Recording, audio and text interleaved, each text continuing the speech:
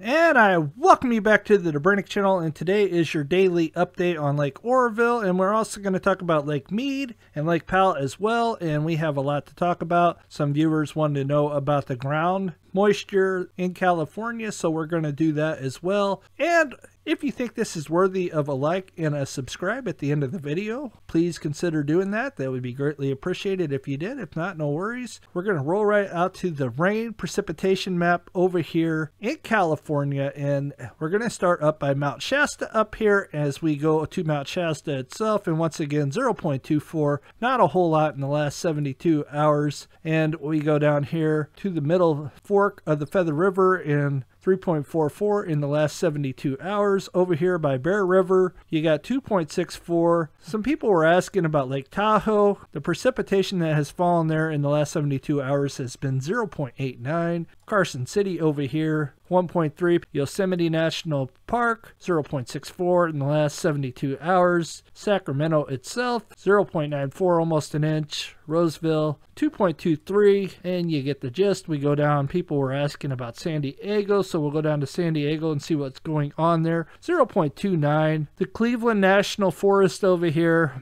you got 0.94, but there's a real pocket right here that got 1.70. Over here in Los Angeles, it's been wet there, 0.58. And over here by Riverside, over here, 1.20. I got some viewers over in Bakersfield. Bakersfield received about 0.32 inches. And we scoot up here to the San Joaquin Valley, and it's wet, 0.83. Over here, 1.10. And then we go to the coastal range over here, 3.21. So that's fantastic. We go over here to San Francisco. San Francisco received 0.66. So there you have it. And that is what's going on there. We go over to the San Juan Mountains over here, and you got 1.13 inches over here. So that's good news over here. We go over here by Grand Junction. Grand Junction received 0.1. Grand Junction's generally pretty dry. The Grand Mesa National Forest over here, just to the east of Grand Junction, 1.20,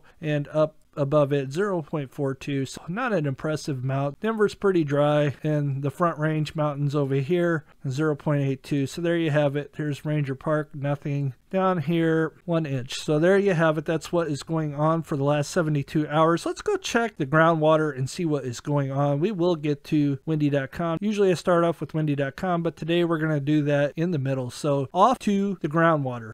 We are at the shallow groundwater drought indicator. You can see California, which was way in the red last year, has come way down compared to where it was. This is the shallow groundwater. This ain't the deep groundwater. And you can see the drought persist over here in the west, just like we talked about many times. So it's dry through here, but over here in the Midwest, it's really not as dry as it was. Florida's fairly dry, and along the East Coast and up through the Ohio River Valley, West Virginia, Pennsylvania, and Virginia itself, even in Maryland, parts of Maryland are fairly dry as well. Maine up here is dry. There you have it. That's what some people were asking for. I hope this is what you were wanting. This is what we got. This was taken December 27th, which was yesterday, 2021. So there is that, and we are off to windy.com and see what is going on there. As we roll over to windy.com, you can see down here, we'll start down way in San Diego down here and see what is going on. San Diego is going to get about 1.41 inches in the next 3 days, and we are going to go to the 5-day,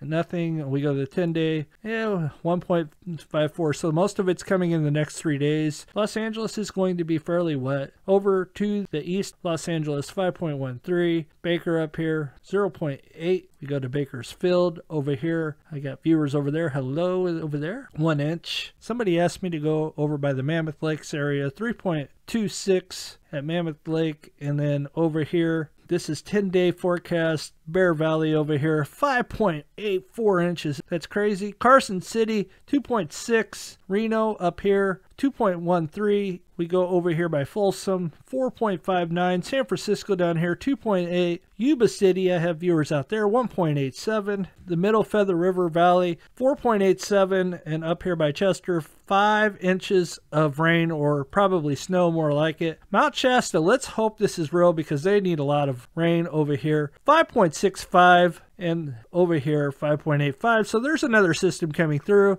and it's coming through between 5 and 10 days. Now, that's a long way out. We'll see what happens. Let's go over to the Colorados and see what's going on in the next 5 days. And they continue to get a good swath of rain. 3.43. Steamboat Springs up here 1.96. So this is fantastic news. Let's hope that it continues. Denver, I know it's on the other side of the range, but 0.3. The drought continues over there. Grand Junction down here is supposed to get 1.8. And let's hope this is real deal. And that's all I have for windy.com. We will look at the snow depth real quick. The snow depth looks pretty impressive, especially in the Sierra mountain range over here. And Chester down here has got 45 inches, which is a lot of snow. East Quincy, 52 inches. That's over 4 feet. And over here, 63 inches. So that is a lot. We'll go up to Mount Shasta and see what the current snow depth is. And the current snow depth at Mount Shasta is 44 inches. It's fantastic. So you will have a lot of precipitation coming, but we definitely need a lot more, especially there, because it's way lower than the rest. And let's go check out the water levels at Lake Oroville, Lake Shasta, and Lake Powell and Lake Mead. We are at California Data Exchange Center, and if there's a reservoir or a lake that you want that's in California, the majority of them are on here. So if I can't get to it, I apologize. I can't remember what everybody always asks for. I do my best to remember. Somebody was asking about Trinity. Storage capacities,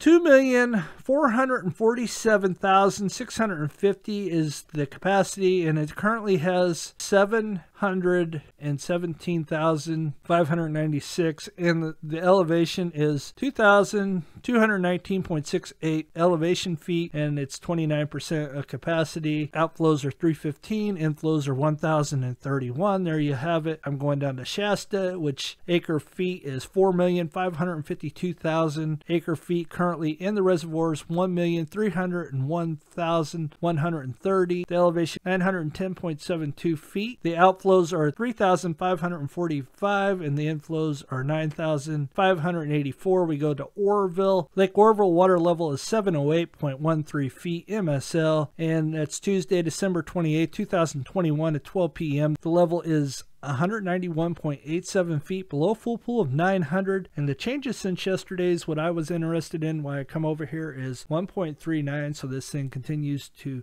increase over and over every day. We'll take what we can get with more rain coming. This is fantastic news. Let's roll up to Lake Shasta and see how much it has increased there. Lake Shasta water level is 911.10 feet. This was Tuesday, December 28, 2021 at 11 a.m. and the level is 155.90 feet below full pool of 1,067, and the level changes since yesterday is 0.66 feet. Let's roll over to Lake Powell and see what is going on there. Lake Powell water level is 3,537.88 feet MSL. Monday, December 27, 2021 at 12 a.m. The level is 162.12 feet below full pool of 3,700, and doggone it, this thing is still on the decrease of 0.11 feet. Will it ever rise again? Let's hope. Down to Lake Mead we go. Lake Mead water level is 1,066.18 feet. Tuesday, December 28, 2021, 1 p.m. The level is 162.82 feet below full pool of 1,229, and this thing is on the rise of 0.05 feet. And there you have it. That's all I have for tonight. Thank you guys for stopping by. Thanks to all the new subscribers. Much appreciated. And we will see you tomorrow on Lake Oroville's Daily Update.